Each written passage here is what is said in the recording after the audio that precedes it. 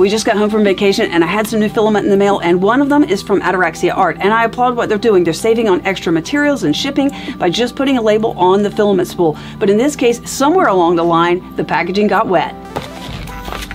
Coming down.